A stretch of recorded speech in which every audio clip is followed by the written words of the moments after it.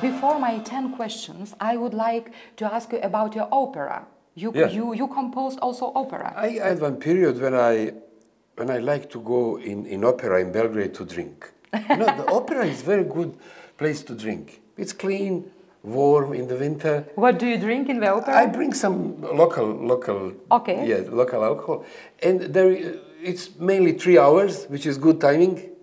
And once it was Carmen, I think somewhere around the end, if I will bring some of my gypsies to see the only gypsy opera, what Yes. he will say in the end? He will say, of course, if this is the only gypsy opera, why the only one who is in this opera is gypsy? It's Carmen.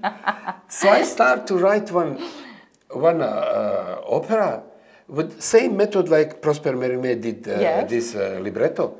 Like starting from the true story. He started from true story, but on that time everything was romantic about gypsies. When I start to write the true story, all stories were terrible. Gypsies have terrible stories. Their life is difficult, and all stories are difficult. Luckily, I can put happy end when I want. So I put, of course, happy end. You know, for gypsies, happy end is married. There is one gypsy joke. He said that one small kid enter in the room and see his grandmother watching porn movie. So he said, "Grandma, what are you doing?" And grandma said, "I'm waiting to see if they're gonna marry."